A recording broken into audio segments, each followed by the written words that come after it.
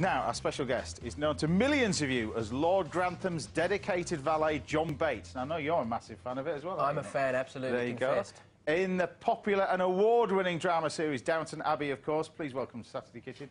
It's Brendan Coyle. Great to have you on the show. Thank you, James. Thanks for having me. Now, we know you're a brilliant actor because I was reading all about you. Your film credits. Do you know how many film credits and TV credits you got? No. 42. Really? 42. Right. That's what you've got. And the awards are about double that, I think, for everything that you've been doing. I think so. But amazing success. But are you any good at cooking? Because we know you're a fan of the show. I'm keen. Keen? I think gung-ho is the word. I think what I lack in finesse, I make up for in enthusiasm. Do you have the usual 2 or 3 recipes and that's it, and you keep going back to them? Yeah, I do. I mean, one-pot meals. I mean, I try my hand, you know, I kind of... I try to diversify, you know... How do those 2 dishes sound, anyway? They sound fantastic. Cooking with One Direction, who knew? Exactly, yeah. That Boy jumper, band heaven. what is it like? Now, of course, at the end of today's programme, we cook food heaven or food hell for Brendan. It was something based on your favourite ingredient, food heaven, or your nightmare ingredient, food hell. Now, because we're not live today, we're going to let fate decide. We'll discuss that at the end of the show. Okay. But food heaven, what would it be? I've gone for the mighty prawn. So I always kind of go for seafood. I live on the North Norfolk coast. It's great for fish and seafood there, so yeah. That's what I cook a lot of. And so I always go for the prawn option. So I knew you'd do Sounds good, something mate. amazing. Well, we've got some amazing prawns as well. What about the dreaded food hell? Well, I really struggled with this because there's not a lot that I don't like. Yeah, right. So I've gone for dessert. I've gone for meringue. I don't get meringue. It's supposed to be chewy. It's supposed to be crunchy. I don't get it. So meringue. You don't get it? Well, I am a pastry I put down chef, tripe, but you haven't gone for that. Oh, I am going for tripe. No, 'cause I can't stand that either. So it's either prawns or meringues for Brendan. Now, for food heaven, I've got a great dish, a char-grilled Indian-style prawns. The prawns are peeled, rolled in a mixture of chilli, ginger, yoghurt and a load of spices, and they're left to marinate. And I'm going to char-grill them and serve them with a Chinese-style pilau rice-filled omelette. How does that sound? Oh, you're the man. I knew you'd do Sounds something good to like that. me. Or Brendan could be facing food hell meringues. This is good though. I'm going to layer up chocolate sponge with coffee mousse, chestnut mousse, and broken meringue, and then ice it with Italian meringue, scorch it on the top, and garnish it with just a bit of festive holly. It's not camp at all, is it? That's not camp at all, is it? Actually, it looks fantastic. Yeah, exactly. Tastes good as well. Because we're not live here today, there's no vote. Instead, we've got New Year's surprise up our sleeves. Fate is going to decide what Brendan will be having at the end of the show. So find out and keep watching to find out exactly how we're going to do it. So let's meet our other chef's table guests. As usual, they're 2 Saturday Kitchen viewers. Rachel, you're one of the wrote in. Who have you brought along with you? I brought Tris. And both friends. Yes. Now, looking at this, you work in South America, in Patagonia. Yeah, I will be anyway. And your friend Tris works in Alaska. Yeah. How cold is it out there, generally? Because, you know, cold here, but proper cold. No, summertime it's not that cold. It's average temperature about 5 degrees during summer when the snow's melting. But in wintertime, Svalbard drops to about -20. Lovely. Yeah, and apparently your ears freeze. Yeah, lovely. Great. I'll talk to you both a bit later, and if you've got any questions, fire away. Should we get cooking? Oh, yes. Sounds good to me. Right, up first is probably the most successful and famous of Plymouth's living chefs.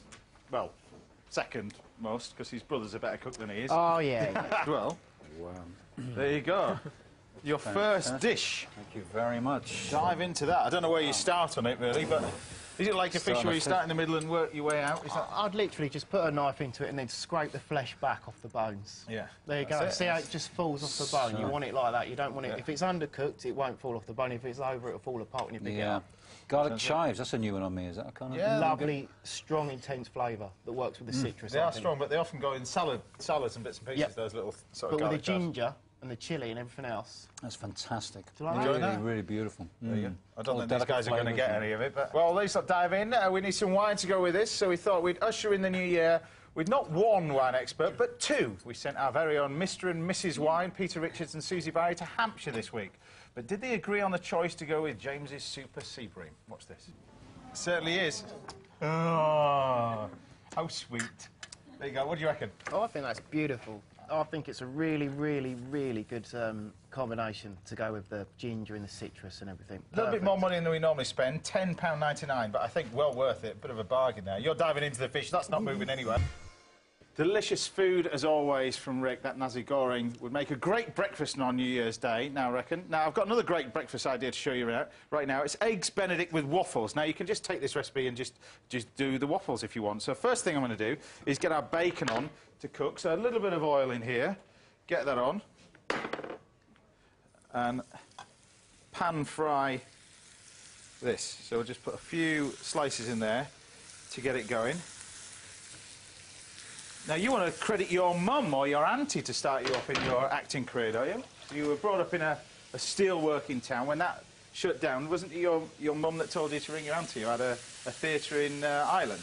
Yeah, she had this actor studio, the Focus Studio, and I saw a play for the first time. I was 15. I saw Richard III, and it sort of gave me the notion you can do that for a living, you know, as well as making a play live. So you genuinely knew at that age that that's what you wanted to do? Yeah, that's when it first occurred to me. It was a kind of growing notion that you could do that, you know, and it was just a great thing to see. I just loved it. It was the first theatre I ever saw. But getting started must be a tough thing in this job, wouldn't it? Oh. Yes, it is. I mean... depending on where you live, of course. If you live down in London, it's easy because everything seems to be here. But where you were, it's quite a tough start, I suppose. I was just very, very lucky that my dad's cousin was a very well-respected figure in Dublin theatre. So that's where I went up sticks and left and went to start there, training there. She had this kind of real method, intense acting studio, The Focus. And talking about your family, your great-uncle was Sir Matt Busby. Yeah, yeah. Surprised you didn't go into football then, or something? Well, I wasn't good enough. You learn quite quickly about whether you're good, bad, or indifferent at football, where I come from. You know, I knew quite early I wasn't going to make the grade, and that's no bad thing in your formative years. You know, you're not going to make it at that. Yeah. Well, it was a great thing to grow up with if you love football, definitely. Fantastic. It was a fantastic thing. And especially, I was talking to the studio guest Rachel here, and she said, who do you support? I said, Man United. And she said, Glory supporter or a Manchester fan? So it's good to have that in store, for people with that. Yeah. So that was a great thing. That instilled in me a great love of football and United, of course. But starting your career, theatre was a fundamental part of it. Do you think that's one of the best way to learn? Because a lot of people who have done TV and film want to go back into theatre, or certainly try theatre for the first time. Yeah. You cut your teeth in it. Yeah. I mean, I'm old enough to be starting out and cutting my teeth in the old rep system. The Lyric in Belfast is where I kind of really kicked off. And it's a great grounding, you know, you're performing at night, you're rehearsing the play for the next play. You know, during the day, and it's full on. So, and then I came to London, I did political theatre and pub theatre, and, you know, you name it. And I just worked up through the ranks, Royal Court, the National, and, you know, it's a great grounding. Yeah, but your credits in television, they read like a who's who. I think everybody's done the bill. Who hasn't done the bill? Everyone, that's part of your apprenticeship. You've got to do the bill. That was my first telly job. Was it? Yeah, it was terrifying. You got down there and... it was a great thing. Well, the great thing about your career, it seems, that you've got all manner of different roles, from Shameless to Black Rise to, and obviously now, Downton Abbey. Yeah. I mean, incredible. Yeah, I mean, that's what you strive for, range, you know. You try to mix it up as much as you can. Isn't that good? But did you know when Downton Abbey was certainly commissioned that it would be what it is? Or was it looking at the budget and thinking, is this going to work? Because it is the most expensive programme made on television, isn't it? Is it? It's about £1 million an episode. Is it? You obviously don't get paid. No, they're not spending on that. Well, you can see where that goes, actually. It's high production value. Yeah. And you can see where that money is spent. But we knew, you know, the pedigree of the people involved, the director, with a couple of great scripts. We only given the first two. And you kind of get a nose for these things. I just knew it was really, really strong. I saw the cast. So we knew it was going to be a good product. We knew it would play well. It kind of came with a certain guarantee. But you never know. But you think about it, how TV's gone, it's gone, dare I say, to cheaper and cheaper programmes. Something like this that bucks the trend, it shows what can be done and the success from it, because it's a global success, isn't it? Well, it is. I mean, and the first series, it was a high-risk venture because so much was spent on it, and it could have flopped, and that would have been a disaster. But what I love about it, and what I love about our producers, is they've expanded the second series, and will with the third as well. They've brought more characters, they made it broader, and it's not devaluing the punters, you know, the audience. It's investing in the show, and I think people respond to that, definitely. And it's gone global, and your storyline, you know, you're in and out of it, but it seems to be...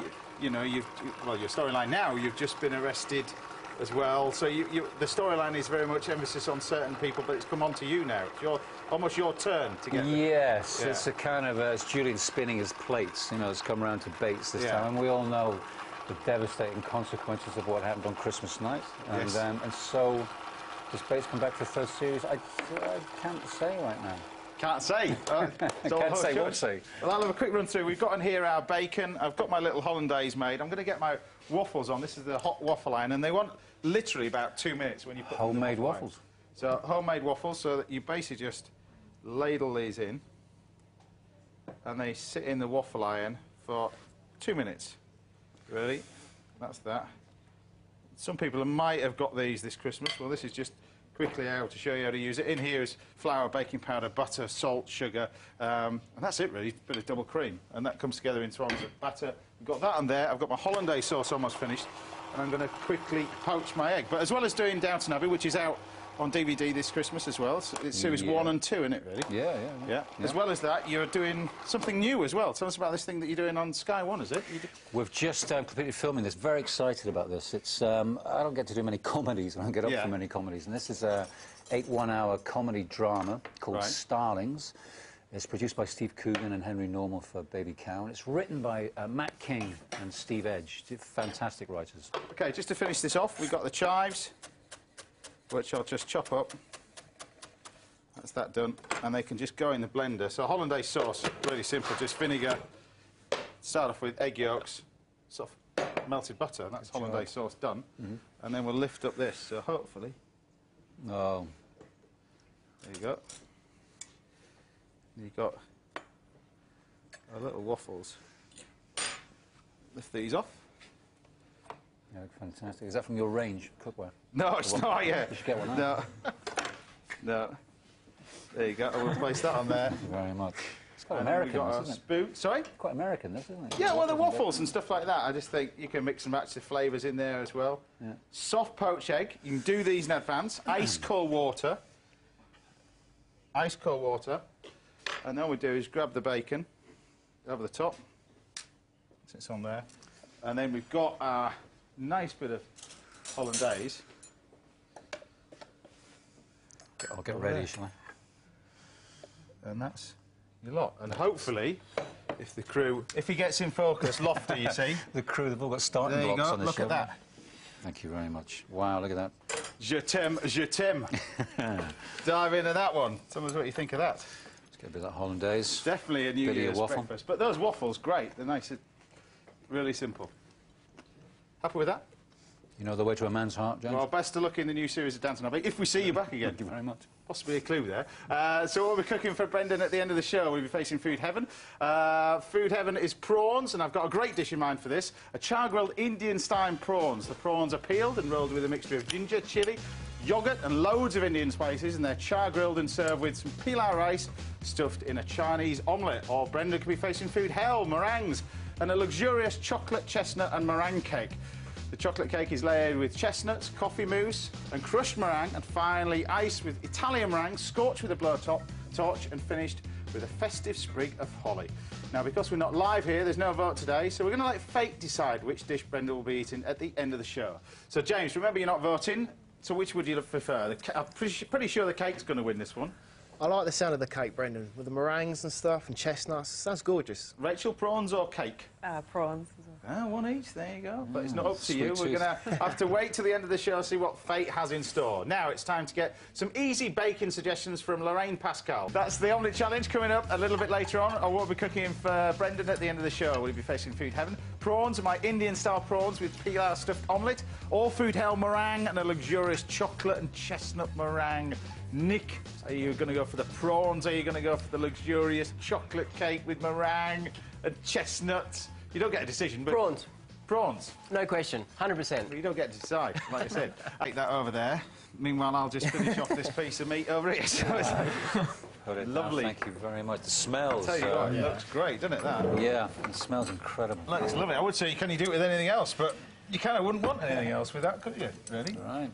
Nice and simple. Roll Dive VT, in. I might be some Yeah, time. tell us what you... But would you leave it to rest before you actually carve it? Would you say that was the best thing? Yeah, roast it, leave it to rest for about 20 minutes. Yeah. And then what's nice, what we did here is we just flashed it back in the oven to bring that heat back into it. Yeah, and then carve it.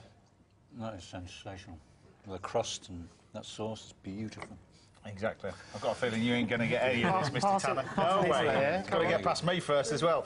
In the meantime, let's go back to Winchester to see which wine Peter and Susie has chosen to go with Nick's fantastic lamb. And he's still eating it. It has gone down. It's gone down and it's come back again. Yeah. Good food needs good wine. This one just under a tenner, but a bit of a bargain, I think. I think it's excellent, and the age of the Rioja to go with the lamb is really nice. It's nice to get an older, more mature Rioja. Very good wine. Mr. Tanner. It's gorgeous. Great combination with the wine, but the flavour and that sauce as well, the fresh mint, the oregano.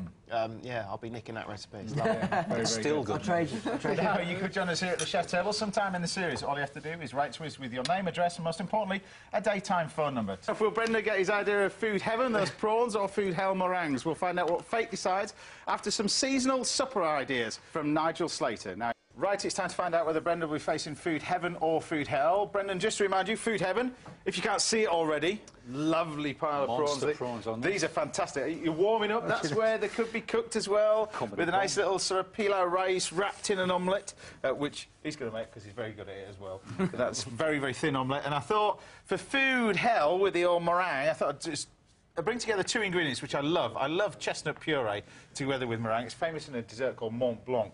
And it's basically just chestnut puree with whipped cream. But with that, I'm going to build up a gatto, and then I thought I'd serve that with a little Italian meringue around the edge. And we've got plenty of brandy to cover up the flavour of the meringue. Okay. So meringue two ways in a massive, great cake. But like I said, we're not live today, so there's no audience vote. We're going to let fate decide in the way of these two things. Leftover from Christmas, the cheapest chocolate snowman in the planet. Made by you? Yeah, made by me, yeah. Inside one of them is the word heaven.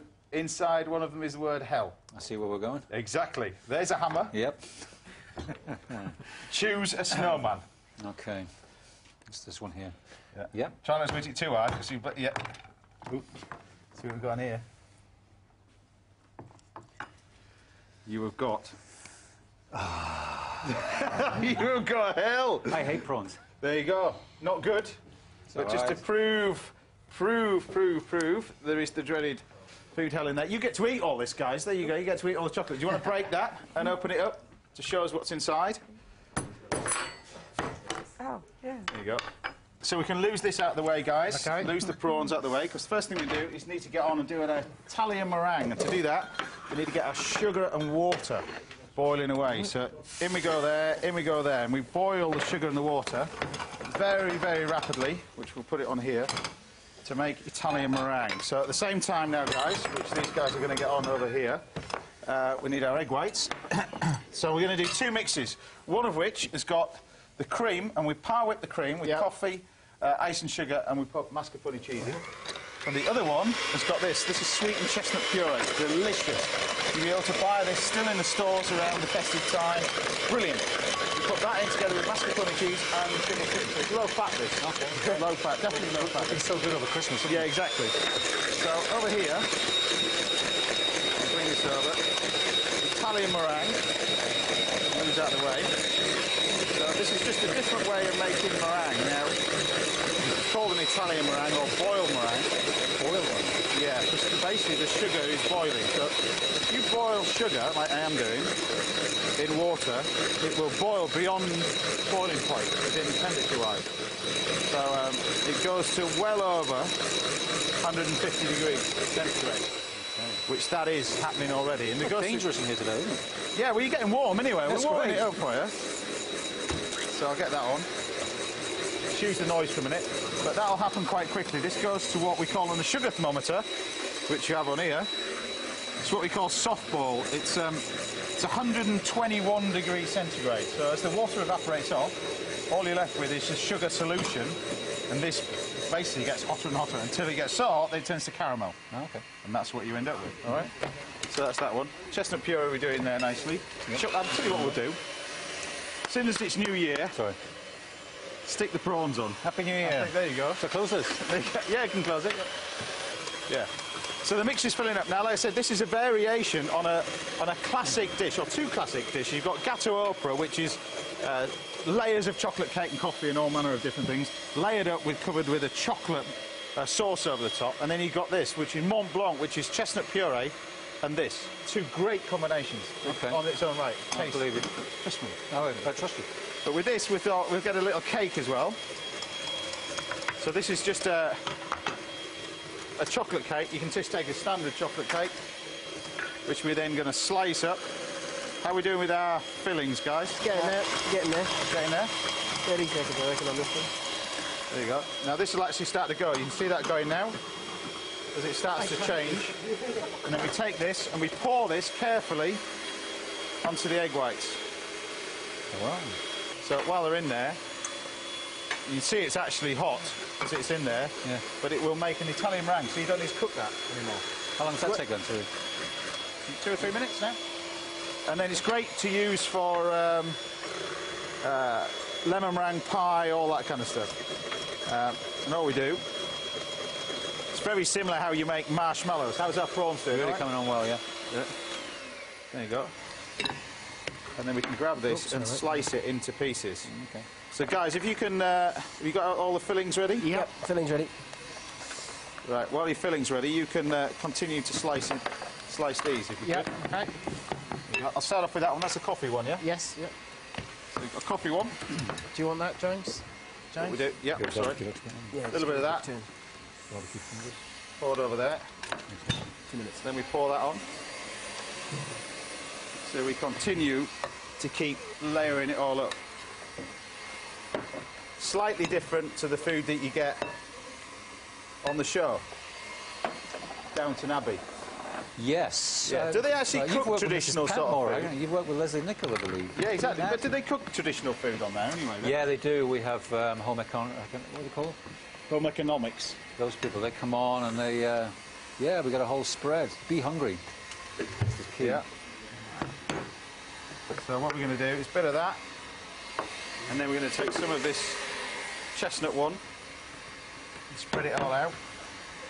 So I'll take another one. Keep slicing it, boys. Keep slicing it.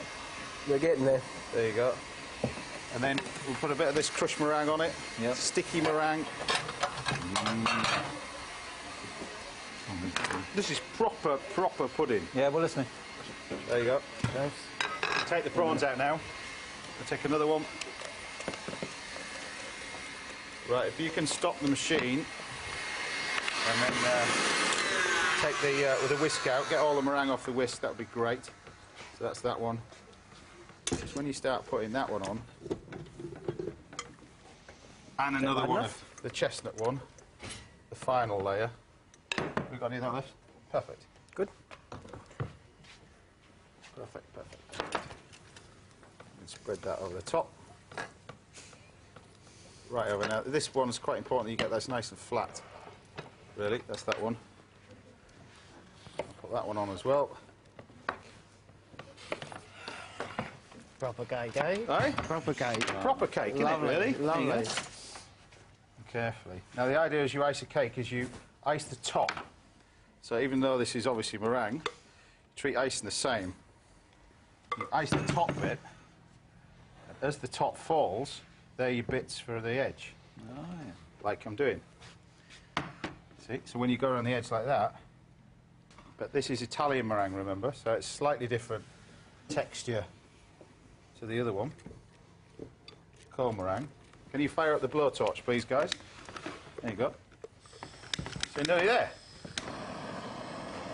But what you have got is all the nice flavours of those two delicious dishes, which I love, that Gato Okra and the Mont Blanc. And then what you can do is just change the texture slightly on the top. And then go around the edge like a baked Alaska. Wow. That's your idea of hell, is it? No, tripe was my idea of hell. Tripe. I'm not touching tripe. Yes. The last time I had it was at Leeds. Tripe. There's a great place in Leeds Market, if you're ever up there, that actually sell tripe. It's wonderful. Tripe with onions. It's really nice. Yeah. But slightly different to this. There you have it. Where's that holly gone, boys? Holly? You missed it. Where is it? Ta-da! Done. Congratulations. That is a There you have piece it. of Nice work. and simple. And then I would say dive in. I don't know how you're going to do it, but Yeah. you've got your prawns there as well. Yeah. Look at that. Thank you very much. There you go. But you have to eat a bit of this first. But Yeah. all you do is you just grab a knife. You've got a plate there, boys. Can you grab us a plate? There you go. And we get a wedge out. Now, the great thing about this, it's like tiramisu, so the better... Look at that. groans from all around the studio. Yeah, tell me about it. Try a bit of the meringue, see if that's my aversion. Dive in. I've got a mouthful of meringue. Now, to go with this, Peter and Susie have chosen the Campbell's Rutherglen Muscat from Waitrose, £10.99. There you go. Do you want to bring over the glasses, guys? I would say you probably won't get any, but I think, I think it's safe to say you may even get a portion of this sort of stuff. Dive into that. There you go. Tell us what you think. No, I'm good, mate. Dive into the cake. Enjoying that? That was fantastic. Thank Followed you. by meringue. Have a cake and eat it. Best of luck with Starlings, the new sitcom. There Thanks, you go. James. Thanks for Well, that's having all me. for today on Saturday Kitchen. Thanks to James Tanner, Nick Watt and Brendan Coyle. Cheers to Peter Richards and Susie Barry for the wine choices, and today's chef's table guests, Rachel and Tris. And remember, all the rest of us are cooked to the studio, of course, on our website. Go to bbc.co.uk/Saturday Kitchen. Enjoy the rest of your weekend. Have a brilliant New Year's Eve, and whatever you do, we'll see you here live in 2012. A very good Happy New Year. Happy New Year. Dive in. You want some cake? Dive into that one. Tell us what you think. Good one, that, isn't it? It's really good.